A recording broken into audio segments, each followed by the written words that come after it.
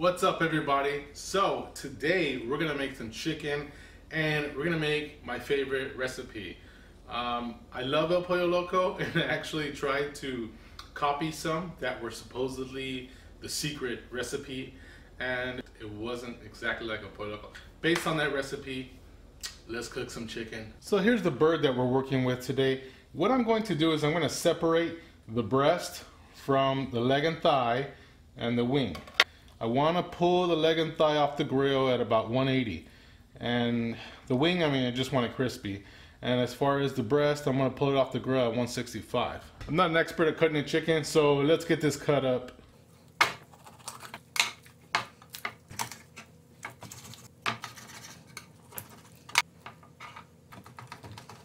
Now let's make a saltwater brine. I'm going to use 4 cups of water and 4 tablespoons of salt. For the salt, I'm using this Kirkland pure sea salt because that's what I have.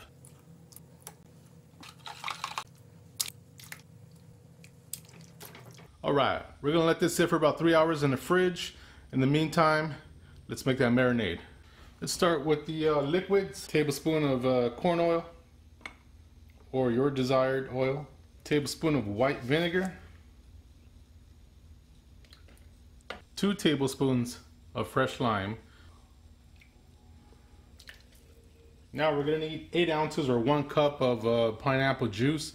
You gotta make sure that if you buy this, I bought the slices and it says 100% pineapple juice.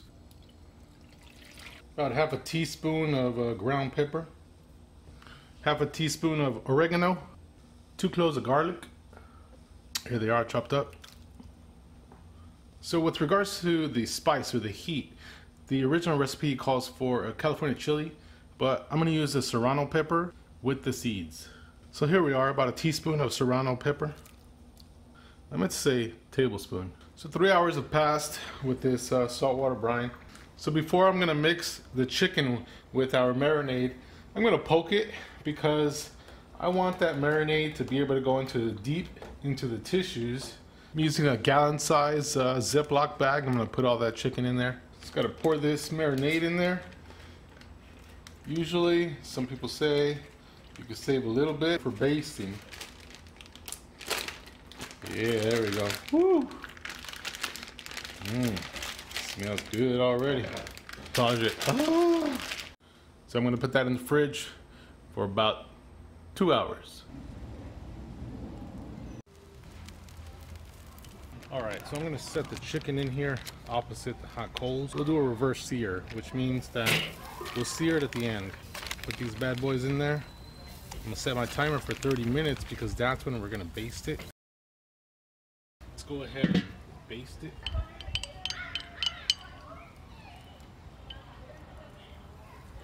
I'm going to baste both sides. So we'll turn it over as well, each piece.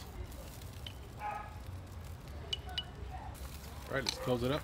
Put a timer for 20 minutes. So we are now 55 minutes into this cook. Woo, look at that. It's looking real good. The wings are nice and crispy, just how I like them. Wings need to be pulled off. As far as leg and thigh, we'll check the temps. Okay, my thermometer is going crazy.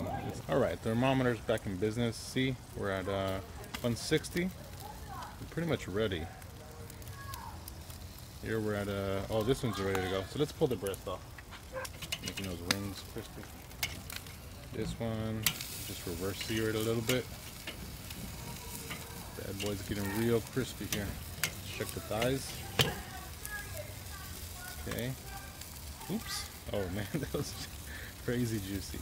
So 148, 168, we're at 170. We're close. We can just go ahead and put that already on the reverse sear side. Oh yeah, these are ready. Okay. I like my meat a little bit crispy, some parts of it.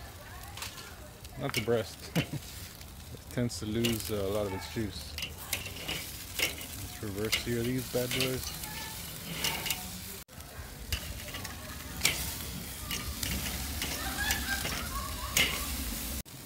I think they're ready. Look at that.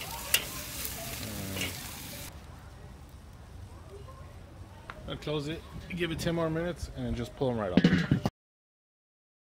This is our finished product. I think that if I had separated the leg from the thigh, they would have been done by now. Or 10 minutes ago. This chicken has been cooling down for about 10 minutes. My belly is ready for a taste. So we're gonna get leg and thigh and a piece of that breast. Look how tender that is. Oh. Oh. Let's cut this up so I can see how it looks as well. Before we taste it, let's get a little sprinkle of some limon. Okay, here we go. Ah, these are hot. Okay, at the top.